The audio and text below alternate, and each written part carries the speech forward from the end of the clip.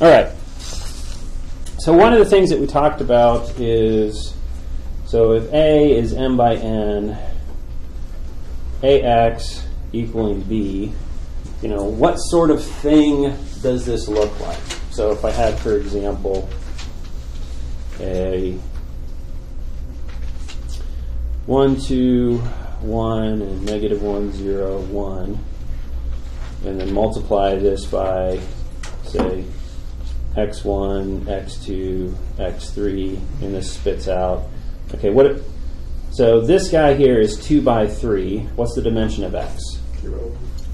It's a 3 by 1. It's obviously going to spit out a what? 2 by 1. A 2 by 1, and say this is b1, b2. Now, a lot of times when we have these problems, we're given things like, sometimes if I would give you numbers here, could you find that? Yeah, do you know how to matrix multiply? Sometimes we would give numbers over here, could you find that? And the answer is maybe. It's like, how do I solve it? I would be solving a system of equations. We would do the techniques necessary to solve the system of equations. I would find no solution, one solution, or an infinite number of solutions. If you find solutions at all, we use the word consistent. If there's no solutions, it is inconsistent. If the right-hand side is all zeros, it is called what type of system? Homogeneous. Homogeneous. Like, that's a good question. Homogeneous. All right. It's like, I say homogeneous all the time, and it's homogeneous, but we say it's homogenized milk. Anyways, I don't know. It's like, how do you say English? Well, if there's a word and you're going to say it wrong, say it with confidence. That's important. That's always fun, like with my name. Everybody, it's like you go sit down and you say my last name. It's like, it's always fun when there's somebody drunk. Aerosmith, like the band? No, it's not like the band. It's not how you say it. Anyways.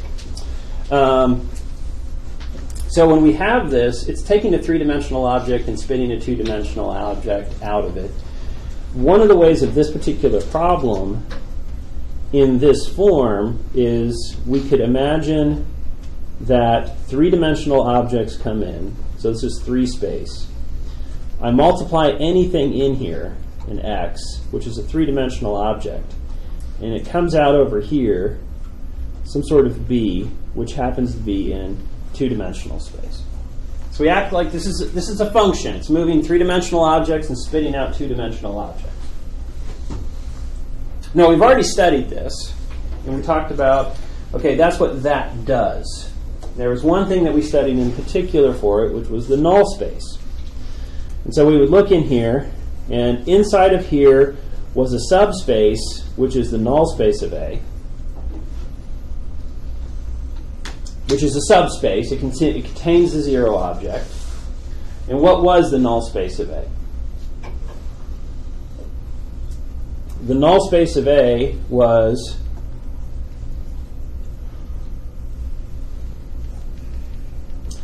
all those objects X such that A times X becomes a zero object, but this zero object is way, over here's the origin, right? There's the origin, and that is the zero object of R2. And over here, this is three-dimensional space, right? And over here is, that guy right there is the zero object, but this is the zero object of R3. It's a 0, 0, 0, which is not 0, 0. It's a completely different space. How did we find that? Well, we found that by setting it equal to 0. In other words, if I would go back to, say, like this problem, if I would like to find like this span, like right here, how did you find the null space? You would go through here and take the vectors themselves, set them equal to 0, 0, 0, and solve it. And then that particular solution, you have your free variables and other aspects. That would be the three-dimensional, for the problem I had below, it would be the three-dimensional object that is embedded within 3 space, every one of which goes to the origin. So they get crushed. So it's the null space. If it ends up that the matrix is invertible, the origin always goes to the origin, right? That's the trivial solution. If that's the only one who does that, then we would say, oh, matrix A is invertible. Now, that's something that we studied about this. But A itself being this 1, 2, 1, negative 1, 0, 1. So obviously A takes the null space and crushes it to the origin. So there's this subspace on the left-hand side, which I can consider the domain, that obviously exists because of what A is. You know, it's if I pick a different A, I'll have a different null space. So it's dependent upon A. And words for this particular space. So if we would study that one, what would be the null space of this A? Being all x such that AX equals 0. Well, we would just take the, how do you do this? You would go through it and say, all right, what do? I take 1, 2, 1, negative 1, 0, 1. We augment this with 0, 0. I want to figure out who goes to 0, 0. How do we figure that out? We put it in reduced row echelon form. So not just row echelon form. Let's go ahead and go full reduced row echelon form. So full reduced row echelon form says, I'm going to make a 0 down below this 1. Just add the two together. I get 1, 2, 1, 0, 0, 2, 2, 0. Obviously that 2, 2, pretty easy for me to just go ahead and make it 1, 1. Now what's next? Who's my lead variables? Lead, lead. Now for reduced row echelon form, what do? Make zeros above the lead variables. What's the only guy I got to get rid of? That 2 right there. And probably, if we would look at that, it would have been probably easier for me is to have left those 2's to make that a 2, because I'm going to have to multiply the 2's back, right? So you always can go through it and like not follow the rules specifically, just knowing what you're wanting to get. And so that would be 0, 2, 2, 0. If I subtract row 1 minus row 2, what would this be? 1, 0. 1, 0, negative 1. Those are still zeros. Go ahead and knock those out now. And so we get our 1, 0, minus 1, 0, 0, 1, 1, 0. Now, what do I know? I know lead, lead. What's this guy? Free. So if I would solve this, if I want to solve for x, y, so that tells me that x3 is free, so x3 can be free. If x3 is free, what does that make x2?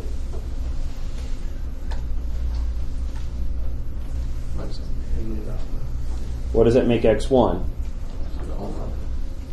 This is one of the nice things about this particular problem. By putting it in reduced row echelon form, makes it really easy to solve. You just move the frees, and there's no resubstitute and everything. Just move them over. You just subtract them to the other side, it'll go pretty quick.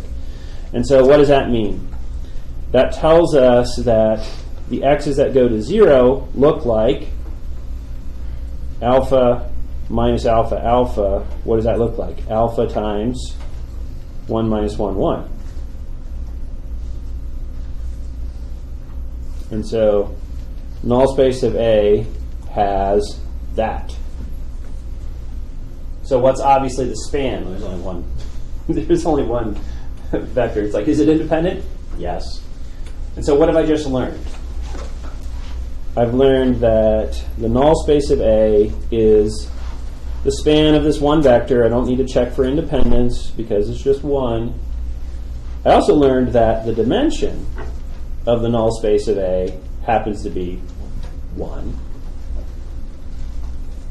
So if I would go back to my problem,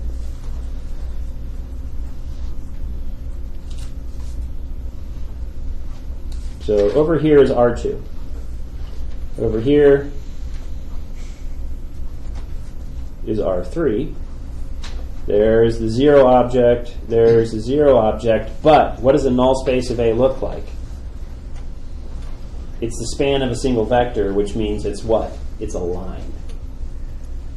It's a one-dimensional object. Because why? It's a one-dimensional object. And what would that look like? What direction does it point in?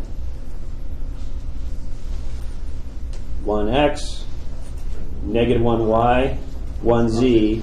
So this way, up, back, and so it would be going in this direction. So that vector in this direction is going to be this line in 3 space, ends up being the null space of A. Any vector along that line is going to get mapped to right there. And so I've learned a piece of information by being able to do things like solve a system of equations, and this is dimensions. Now, note, this will show up a lot. So we'll have the following definition. The dimension of the null space of A is called A's nullity. What a wonderful name. The nullity of A is the dimension of the null space of A.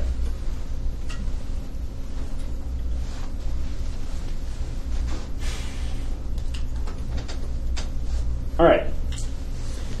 So I've learned that this matrix A, 1, 2, 1, negative 1, 0, 1, has obviously somehow tells me properties of the three-dimensional space, and the first thing I studied is the stuff that goes to 0. Would it make sense that A probably, since it's moving things around, creates features on the codomain as well? Like normal functions, when you have the domain and you have the codomain. The domain is things like, what are the stuff that, for example, is allowed to go into a function? Like if you take the square root of x plus 1. Well, I don't want to have square root of negative numbers. So there are certain things in the domain that would be problematic because they would go to other things. Another thing that we have other words for, if we look at a output, is the range. Where do you really go? And where do you not go? So this matrix multiplying these vectors probably has things on the right side that are kind of like the range. The stuff that you get mapped to and the stuff that you don't get mapped to. And so what we're going to try to figure out a little bit is, can we study A a little bit more and somehow on this figure out that this side over here is probably going to get broke up into things that kind of like are like a range and kind of like the stuff that you don't go to, and how can we study those? But what's special about A that's going to do this? And to do that study is we're going to go back to A itself and look at the things in it, which are its rows and its columns.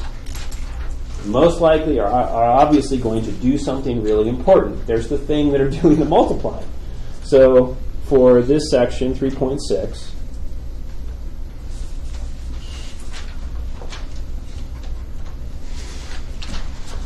we're going to study the rows of A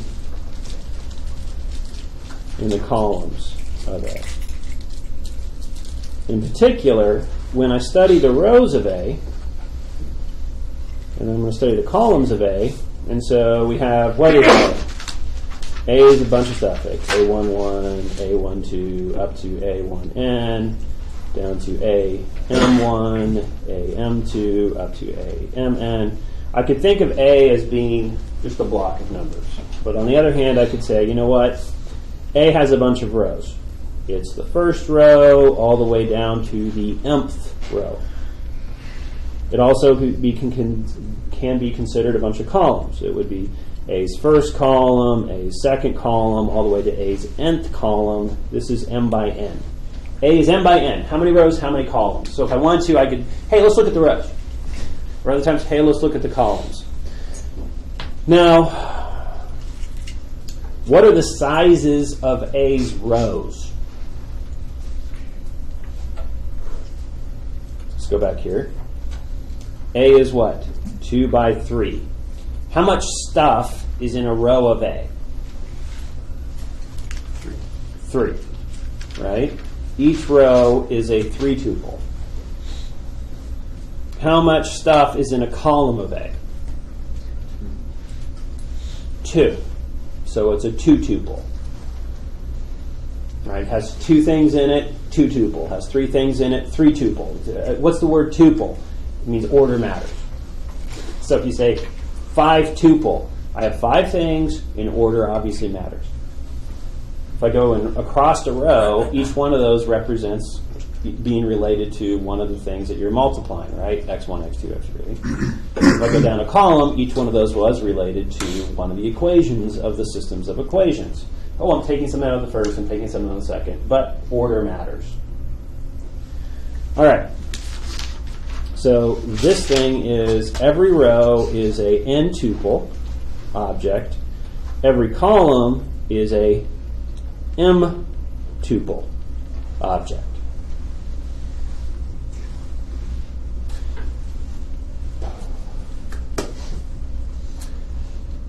Now, what I'm going to do is I'm going to look at each of those and ask, let's look at their span.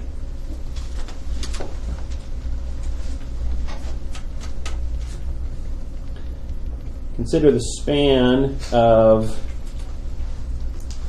A1, A2, up to AM. Take each of these row vectors and span it, which is just take any row combination, right?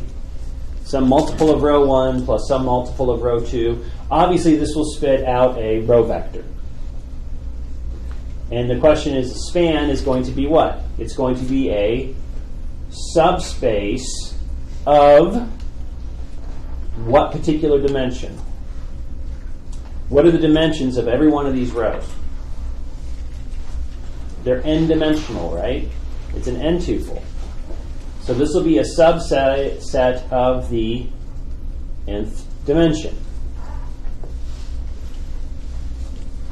And it's going to be a full subspace because all spans are subspace. Why does it include the 0 object? Just 0 the first, 0 the second, 0 the third, right? So it includes the 0 object, it's closed, this thing is a subspace.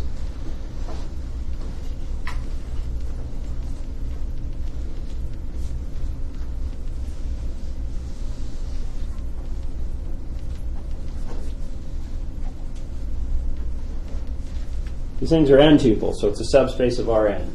Now, normally what you would do is, if I would look at it, well, Rn is like columns. It's like, yeah, but an n tuple is an n tuple. If you decide to write it as a column or you decide to write it as a row, right, it's still an n tuple. So it's still in its dimensional space. The other thing that I could consider is the span of A's columns.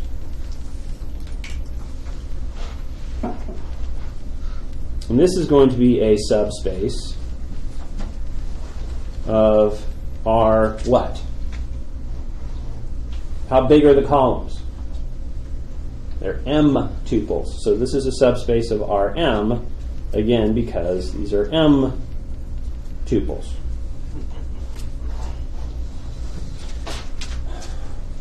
So if I span the rows, it's a subspace. If I span the columns, it's a subspace. But since this subspace is based upon rows, what special name do you think we're going to call this? Anybody look at the title of this section? Row space and column space. And so what we're going to do is call this here the row space of A. I'm going to call this guy the column space of A.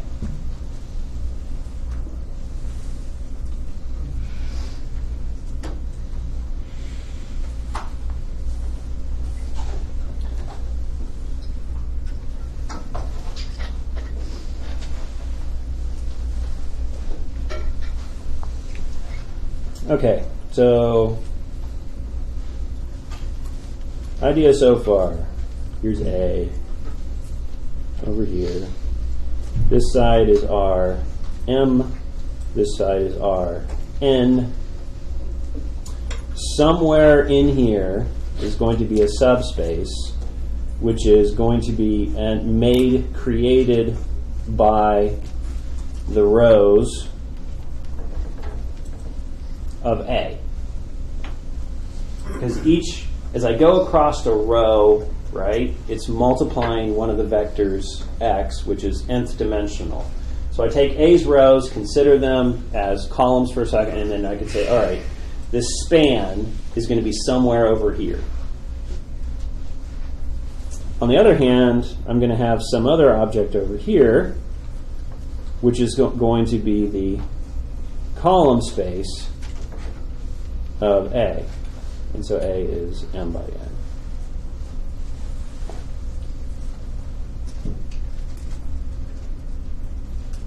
So in the same way, the null space is kind of like a part of the left-hand side.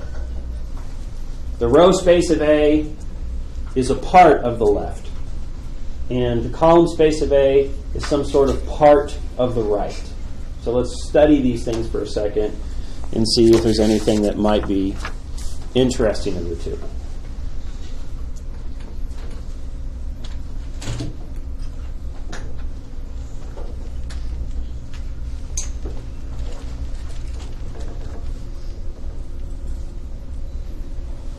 So just like the null space, we could ask, what's the basis? What's its dimension? So we could find a nullity and say, all right, the null space is on the left-hand side, and we studied it by setting it equal to 0, solving it, everything that possibly goes to 0. We could write it as a basis, figure out how many of those things are that are independent.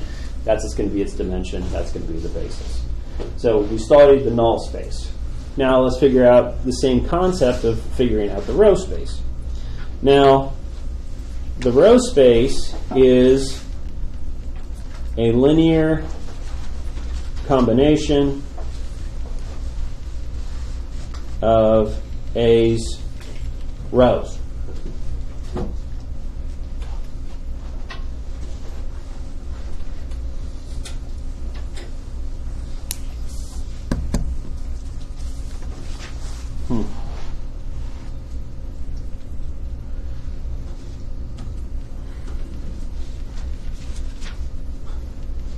One, two, one, negative 1, 0, 1.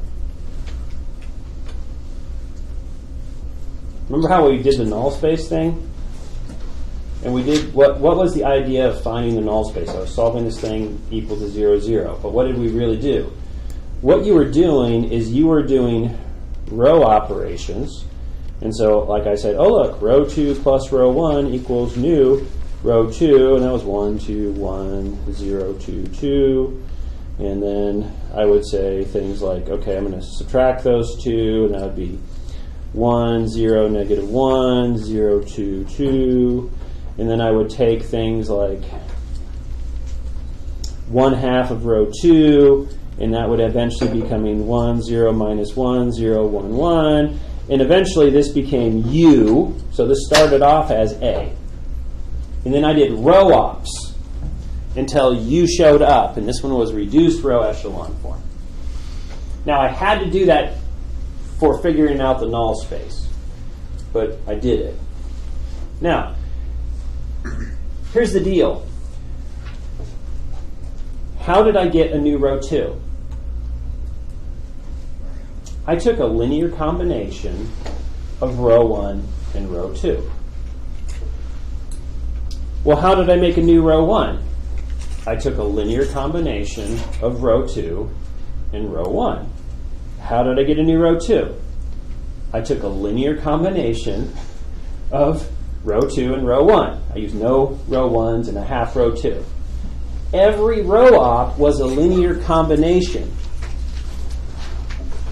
What would that tell you about the row space?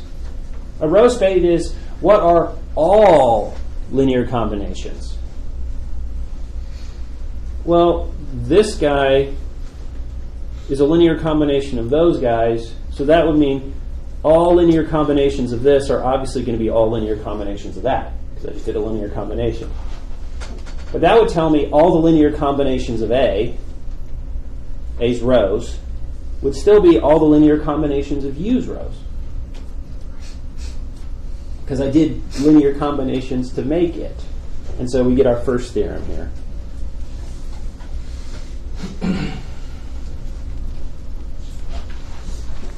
Which is, if you do linear combinations, you're forming row equivalency matrices. And so 2 row equivalent matrices have same row space.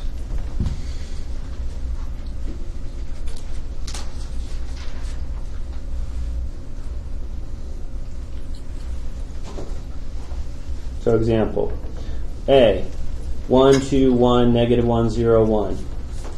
What is the row space of A? It is the span of what? 1, 2, 1, and negative 1, 0, 1. And we do all this work, right? And it's like, well, are they independent? Do I have to do anything else that's really hard to it? But by that theorem, if we did this, U was actually 1, 0, negative 1, 0, 1, 1, right? Well, the row space of this is much easier to see. It's the span of 1, 0, minus 1, and 0, 1, 1. What does this theorem say? They're equal.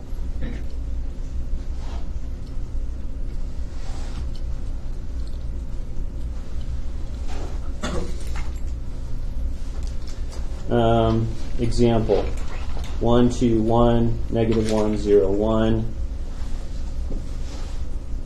1, 4, 3,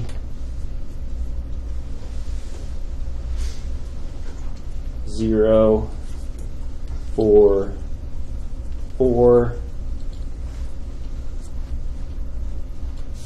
That's A.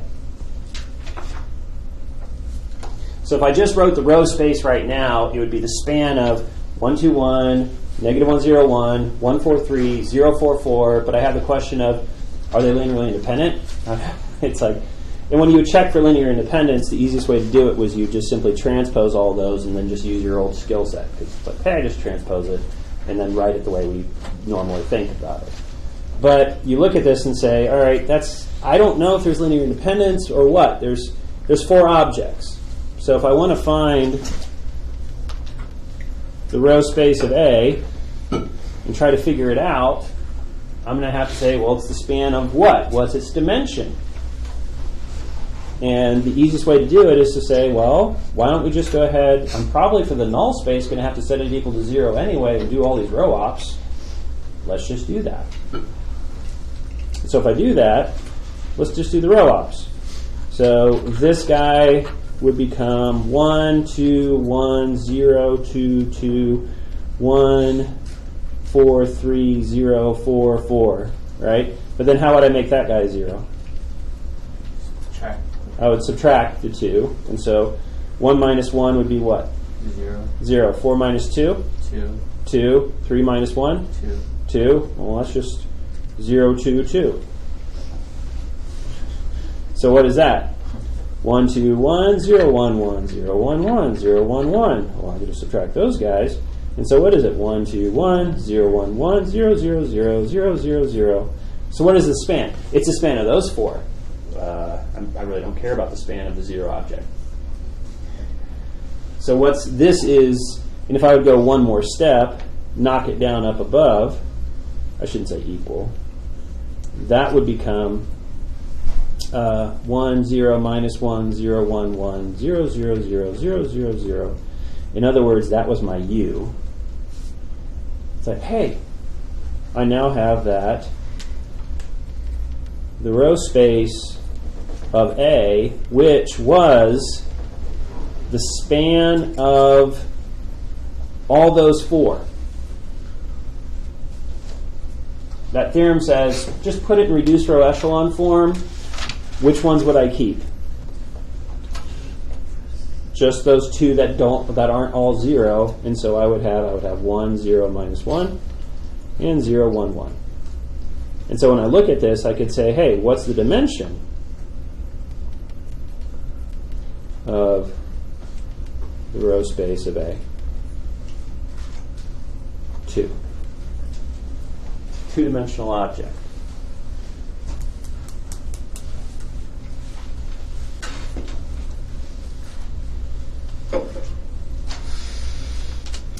Could you, how many of you here, obviously what did I do to make that? I started off with 2 I knew were independent, and then I just took linear combinations to make something that I knew was obviously going to be dependent. But if you looked at those 4 right there, does it look like there's just 2 independent ones? It's like, I don't know, I need to do the work.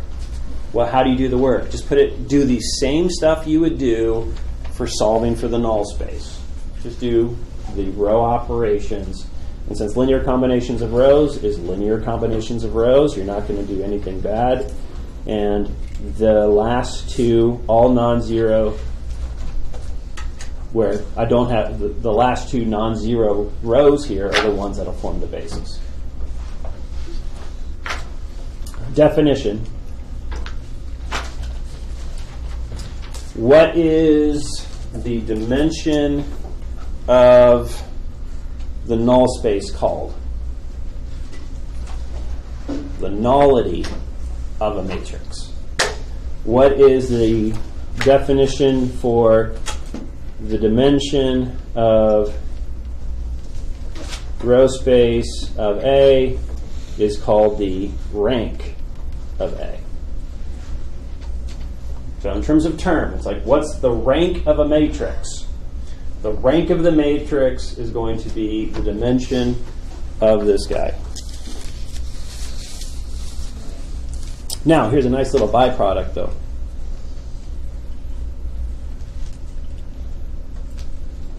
If you look at that,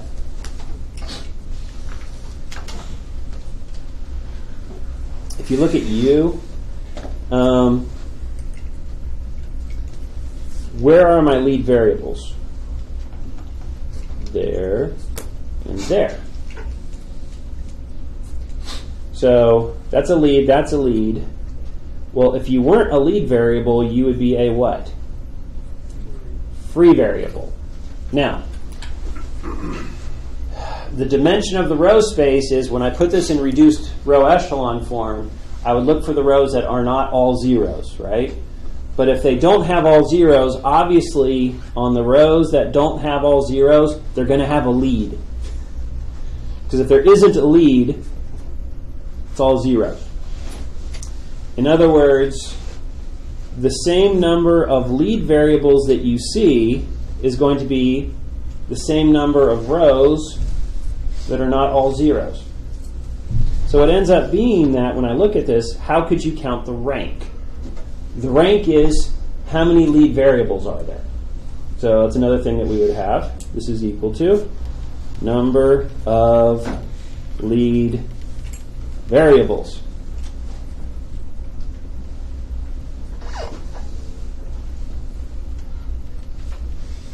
Remember, the nullity of A was equal to the dimension of the null space of A. Let's go back to one of the ones that we just did. Where do I have an arrow? There it is. The dimension of the null space. Where did that come from? It came from the freeze. What's the free variable? Alpha. What's the next free variable? Beta, right? And then what happens? You would write all those guys, you'd factor it out, and you would write it this way. And it would end up being that, okay, every free is going to be used for figuring out a vector for the basis for the null space. And so it ends up being that for the dimension of the null space is just going to be, that's always going to be equal to the number of free variables. So how many free variables do you have? Well, that's going to be the dimension, so you better make sure you got it right. So back here to the end. The nullity is equal to number of free variables. And so obviously there's a nice little theorem here. What do you think the nullity of A plus the rank of A is going to have to be? Number of variables.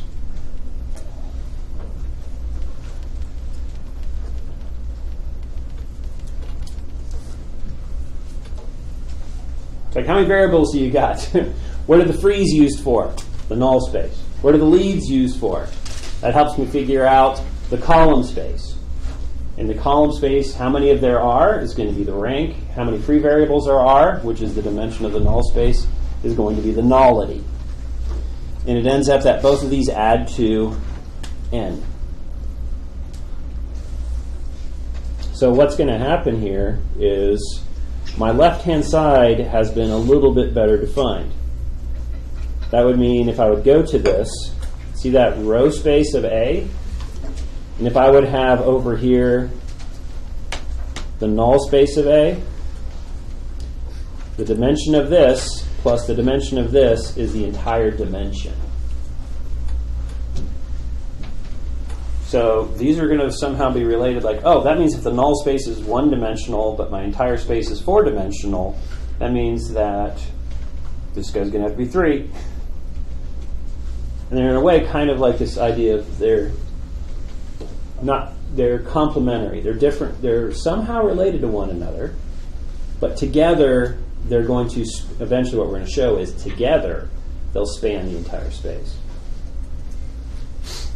And so we're taking the space and breaking it up into two spanning groups, the null and the column. And together, it's back to the space. All right. So, did I say the column, the null, and the row? Get my words right. Okay. Let's study A's columns, which is column space of A.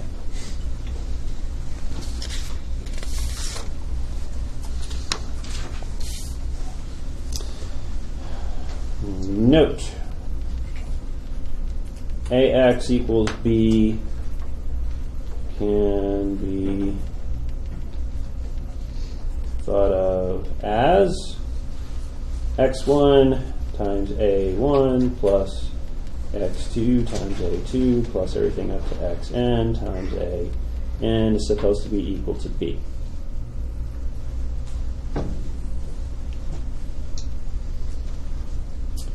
What's another word for that? It's a linear combination of A's columns. What is the column space? All linear combinations of A's columns.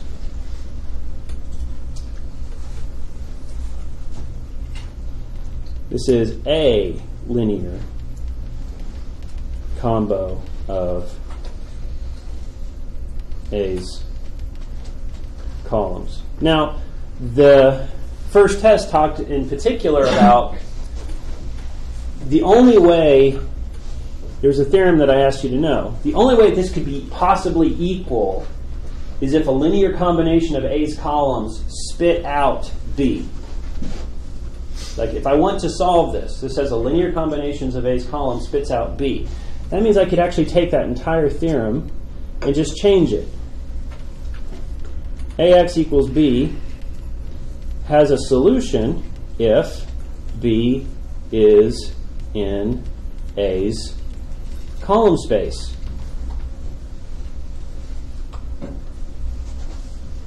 It won't have a solution if B is not in A's column space. I shouldn't say if, it's actually if and only if. These are logically equivalent. What this means now is it ends up to the column space.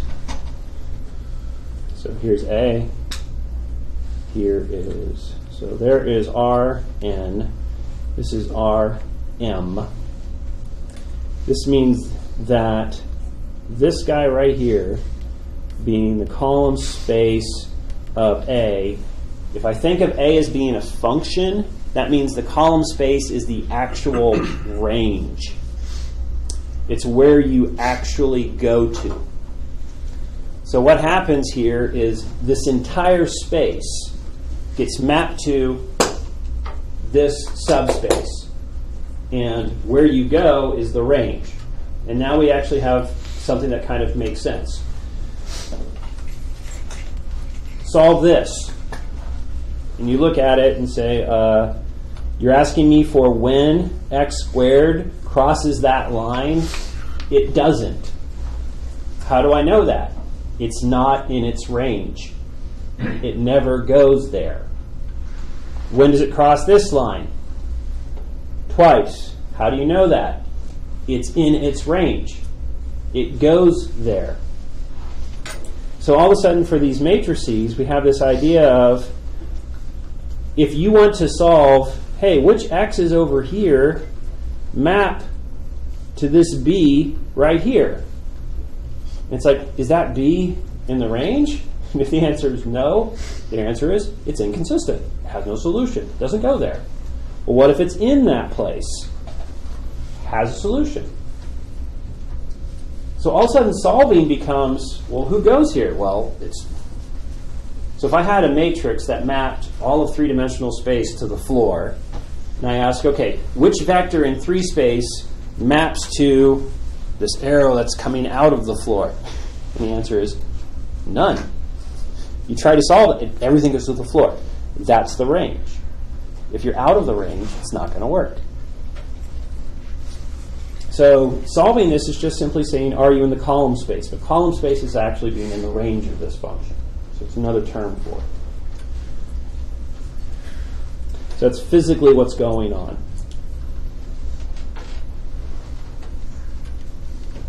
Another theorem behind that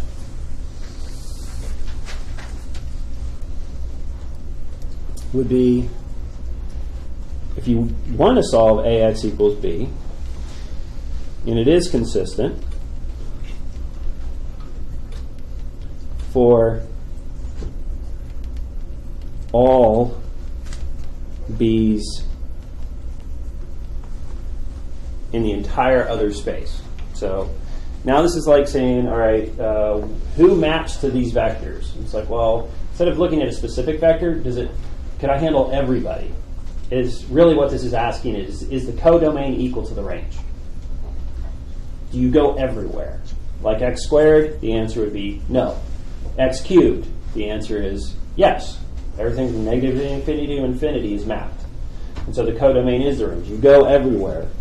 And in other words, you have consistency. You can possibly go everywhere if and only if the column vectors of A span all of the space.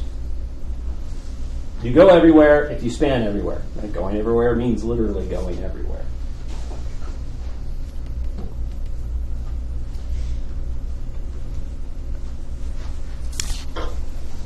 If we want consistency for everywhere, but only one solution for everywhere,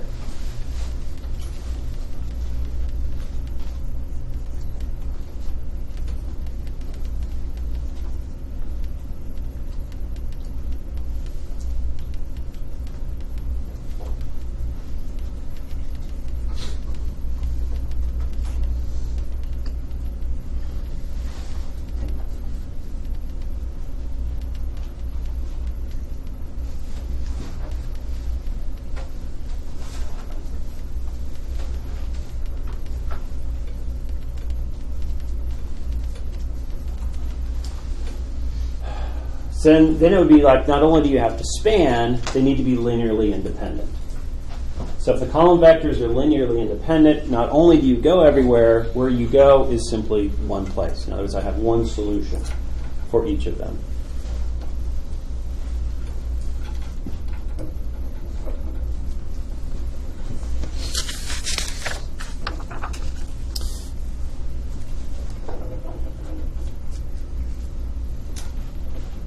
An obvious byproduct of this, or corollary, is if you have a square matrix, this will be non-singular if and only if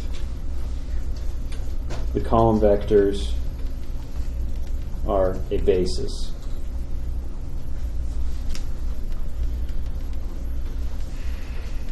Of Rn.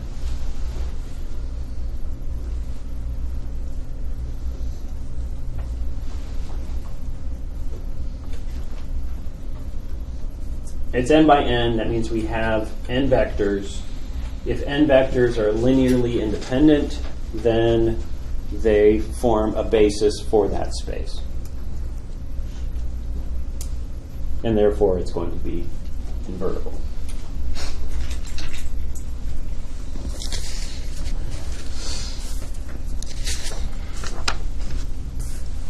Okay.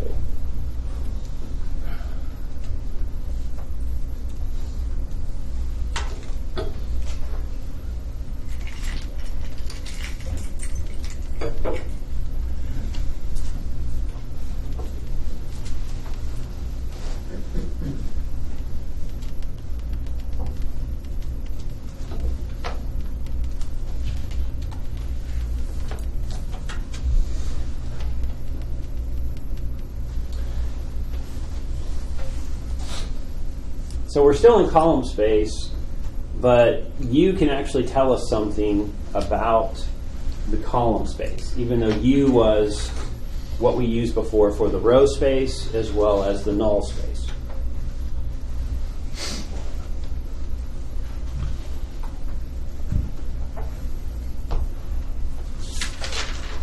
So if we go back to our example of 1, 2, 1, negative 1, 0, 1, we do our row ops. So that was my A, and then U is equal to 1, 0, minus 1, 0, 1, 1. Is that right?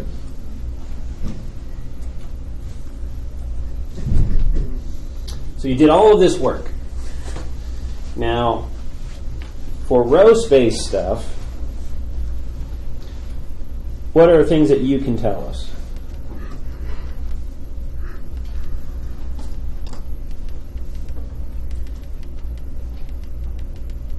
Tells us about the null space. Just set it equal to 0, solve it. You can figure out the dimension and the basis for the null space. It also can tell us about the row space and the nullity of A, which is the dimension of the row space. Sorry, the nullity of A is the dimension of the null space. The row space, its dimension, which is going to be the rank. The sum of these two is just the total number of variables as you go through it. That's all the things that we've already done.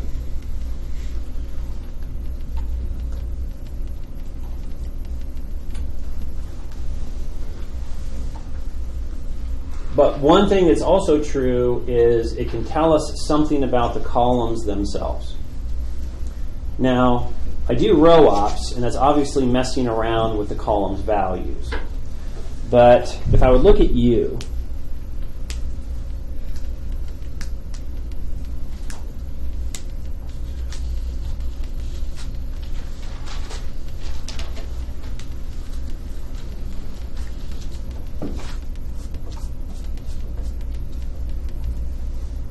it can at least tell us about the linear relationships of the column. So U was equal to 1, 0, minus 1, 0, 1, 1.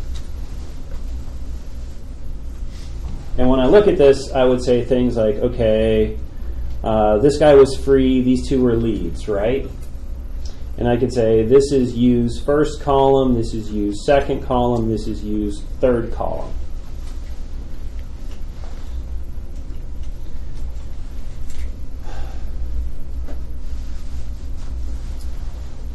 Now, this column right here, which doesn't have any lead variables in it, has dependencies upon those columns.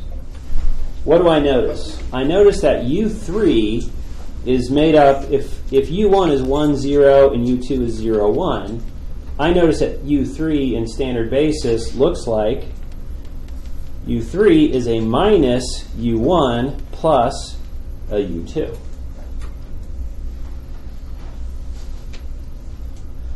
Because why? I have minus one of those and one of those. And you can go ahead and check it, right? You could say, what is U3? Negative 1, 1. Is that equal to minus 1, 0 and a plus 0, 1? Yes. And so what do I have? I have dependency. U3 is dependent upon U1 and U2 as a column concept.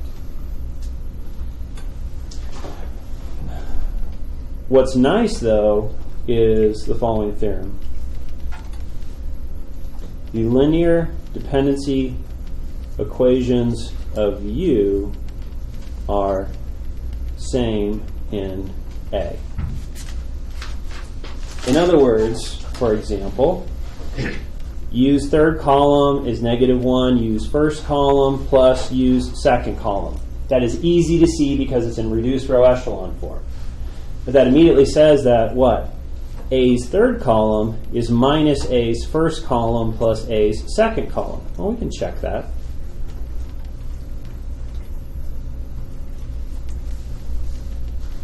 What was A? It was this 1, 2, 1, negative 1, 0, 1. Now, when I look at that, it is not obvious to me that the third column is minus the 1 plus the other. But is it? What is A3? 1, 1. That's A3. What is minus A1? That's 1, negative 1. Plus A2. 2, 0. I didn't do a minus there. Minus.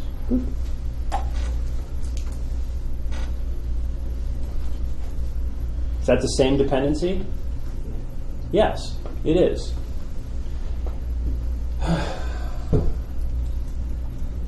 So now we actually, when you look at this, that means go all the way back to A.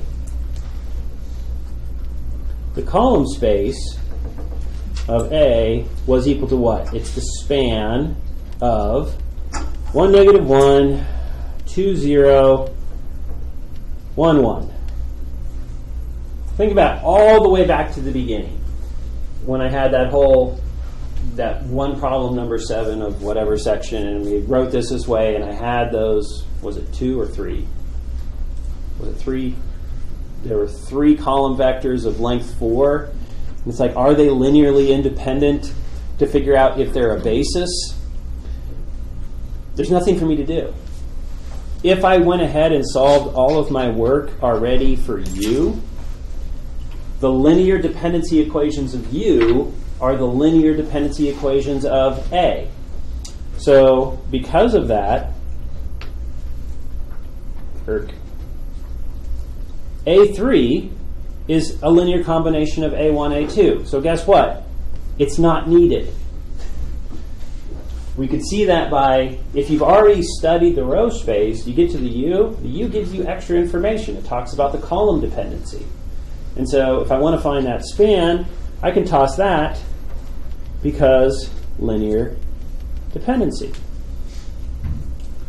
A3 is a linear combination of the other two, so therefore the span is simply 1, negative 1, and 2, 0. And that would mean that the dimension of the column space of A was 2. A had 3 columns, but one of them is linear dependent. Get rid of it. Its dimension is actually 2. Which actually tells us what about the range? It's 2-dimensional.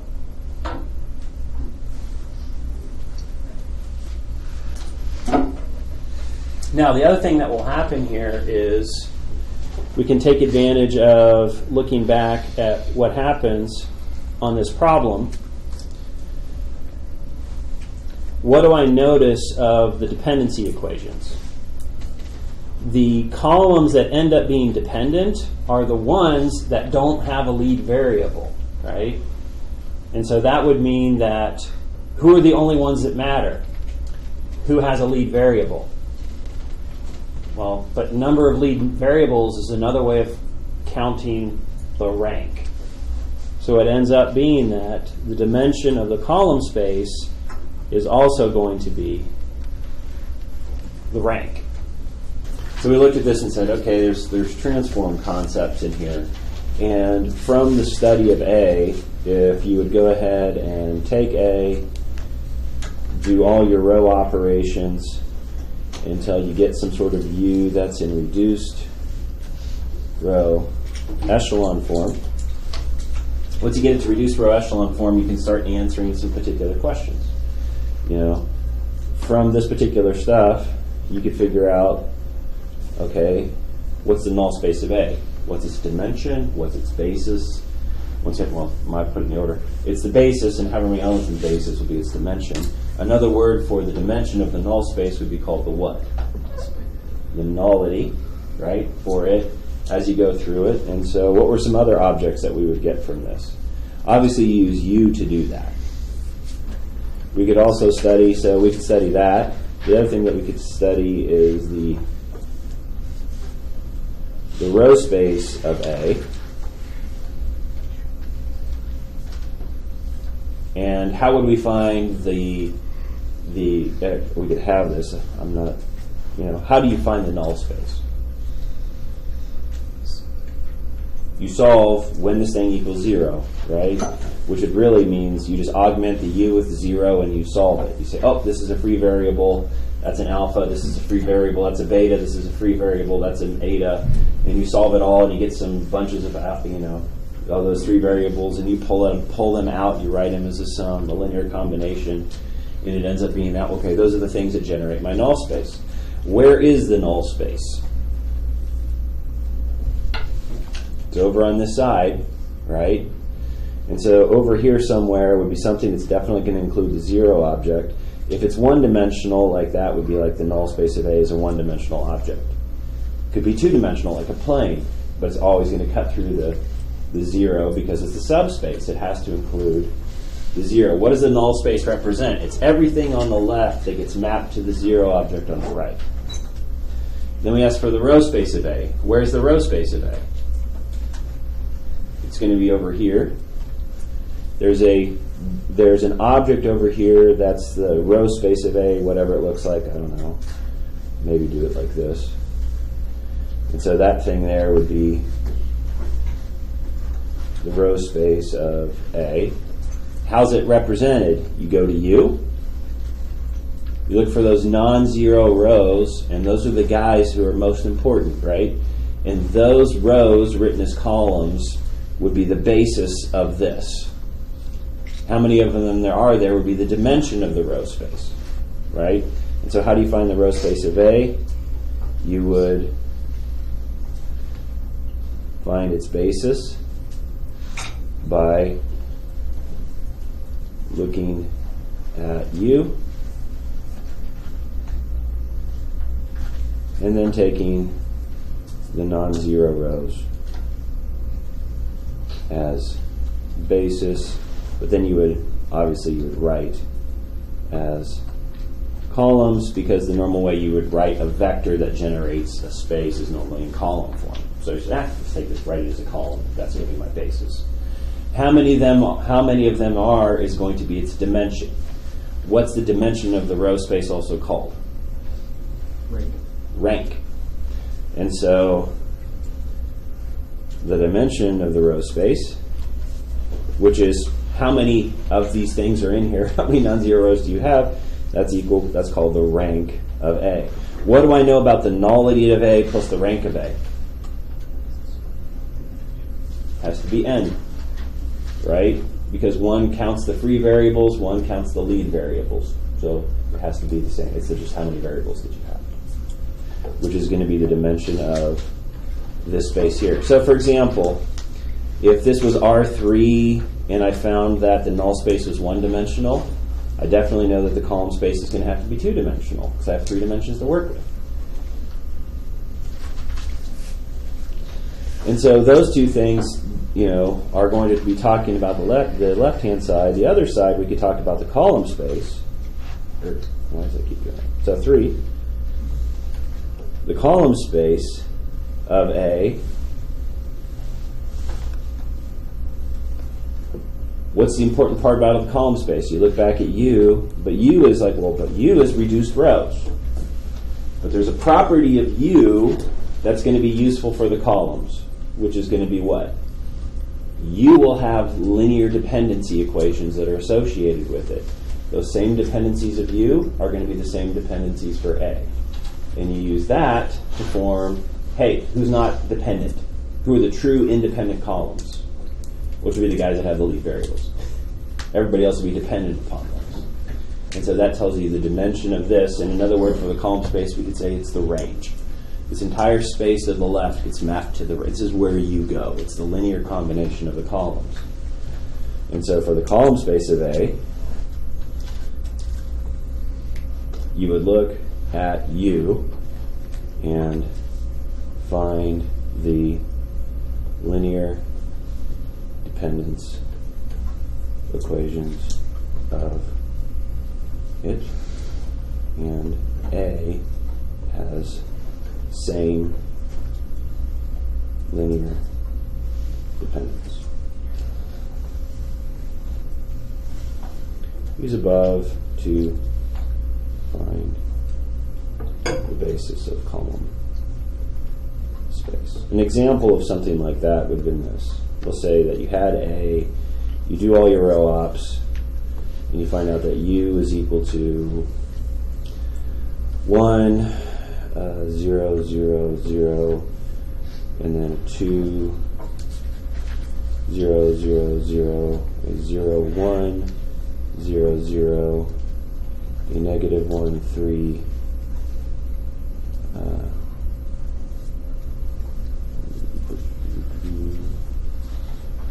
0, 0, and a 0, 0, 0, 1, 0, and a 2, 1, 1, 0.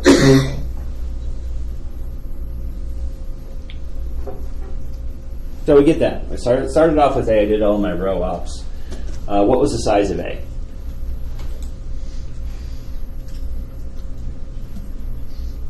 It was 4 by 6. If it's 4 by 6, if you did all of this work and you kind of play around with it, you would notice that I'm taking what? I'm taking 6-dimensional space, multiplying everything in here by A, and it's spitting out a 4th-dimensional space. So what are some pieces of it? If I did all this work, I don't know what A is. If I did all this work, how would you handle the null space of A? The null space of A is what? When does this equal 0? How do you do it? You set A and you augment it with 0, 0, 0, and you do what? Row ops. And it ends up being that if you would like to have AX equals 0, that's the same thing as obviously being UX equals 0. There's no difference between it. It's just row operations. This has the same X. So that would mean that 1, 0, 0, 0, 2, 0, 0, 0, 0, 1, 0, 0, negative 1, 3, 0, 0, 0, 0, 1, 0, and 2, 1, 1, 0. Augmented. Boop. 0, 0, 0, 0. All right, how do you solve that? You go through here and you say, there's a lead, there's a lead, there's a lead. What does it make everybody else? Free. So that tells me what? What is x4? I'm looking for all x. This was true, right? I would like to find x, which is made up of x1, x2, x3, x4. Sorry, x5, x6. Let's go and get the correct number in here. x5, x6. I would like to have this thing equal to 0, 0, 0, and I'd like to find all that. Well, what is x6, since it's free? It's something, so let's just call it, say, alpha 1.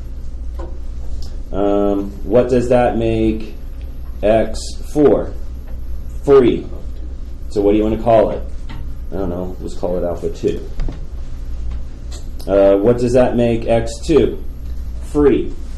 What can it be? Anything. So let's call x2 alpha 3.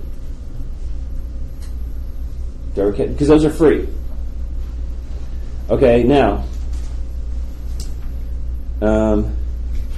if x6 is alpha 1, what does that make alpha 5? You would just move that to that side, right? And so just by observation, I could sit there and say, well, wait a second, just looking at this row right here, that row tells me that x5 is equal to minus alpha 1.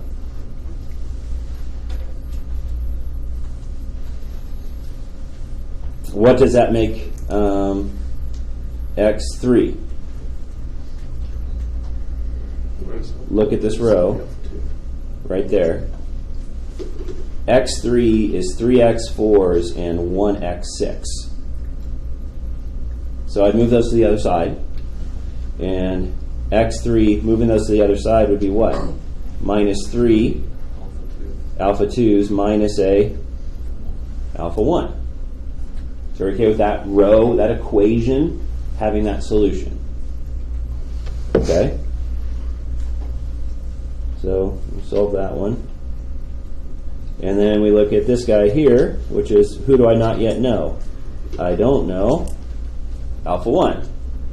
But what is alpha 1? It's 2 alpha 2s, negative 1, sorry, 2 alpha 3s, negative 1 alpha 2s, and 2 alpha 1s.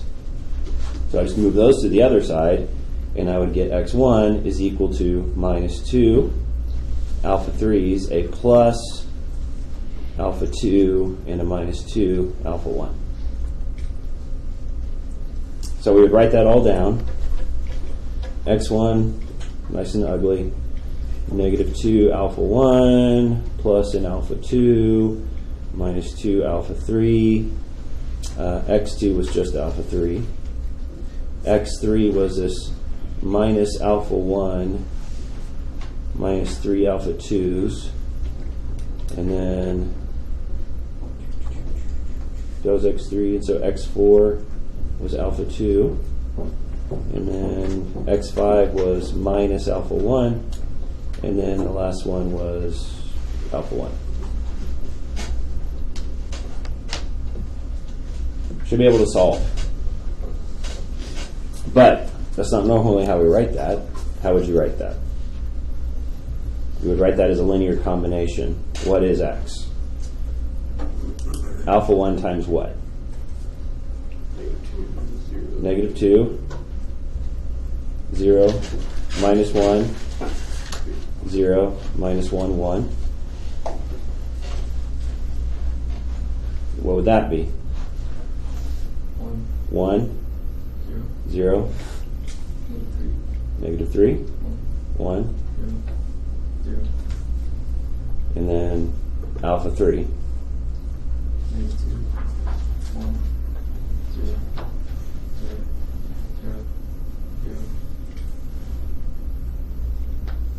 And so this, once you have it in this form, we can say the null space of A, what is the basis? This, comma, this, right? You put it here, put it there, and then this one would go here. What is the nullity of A? What's the dimension? 3. I have 3 of those. That's just the first part. What would you do then for the row space? You would look back at U, and the row space would be what? That, and that, written as columns, would be my basis for the row space. So what's the dimension of that? 3. So what's the rank of A? 3. Does it make sense if the nullity is 3 and the rank of A is 3? How many total variables did we have on our space? 6. 3 for one, 3 for the other, 6. So that one's easy. The row space is, hey, take your non-zeros, write them as columns. That's your basis.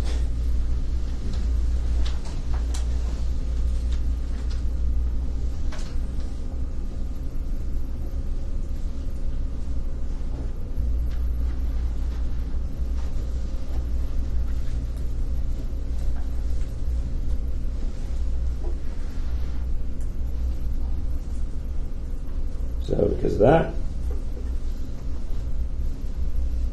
the basis of row space is simply 1, 2, 0, negative 1, 0, 2, 0, 0, 1, 3, 0, 1, and then 0, 0, 0, 0, 1, 1.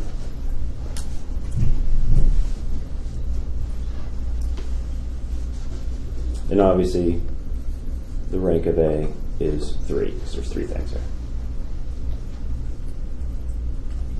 And the last thing that we would study is the column space.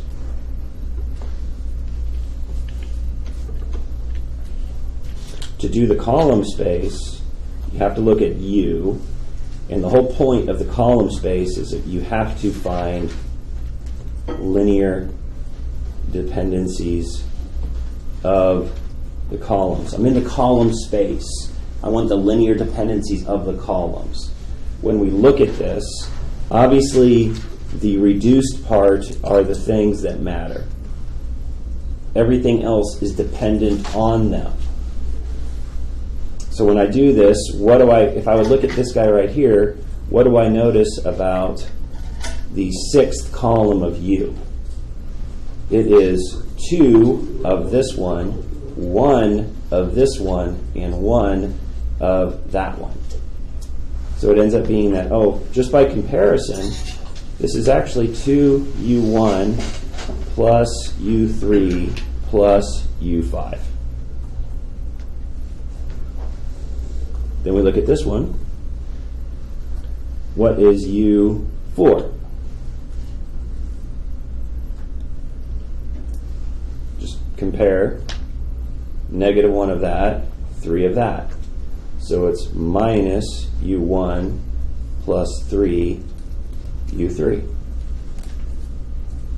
And then what does U2 become? 2 U1. Just U1 times 2, just moves it right over.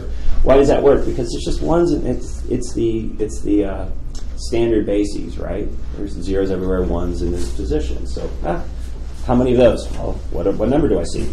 That's just what I need to get that. Now, these are the linear dependency of the columns of U. The theorem says if it works for U, it has to work for A. And so what that would mean is A's 6th column, even though I didn't even write it down, I absolutely know that A's 6th column is going to be 2 A's 1st column plus A's, keep writing, make it look my U's and A's looking too close together. A's 1st column plus A's 3rd column plus A's 5th column. A's 4th is negative A1 plus 3 A3. A's 2nd column is going to be twice A's 1st column. In other words, when we do the basis is obviously going to be, you look back here and say, which columns were the lead of the U's? Those are the columns you'll pick for the basis of A as the column space. So that would be A1, A3, and A5. Whatever they are. Because what is everybody else? Everybody else is a linear combination of those. That means linear dependent. Didn't need them. They're not necessary. And the column space is going to be over on this side over here.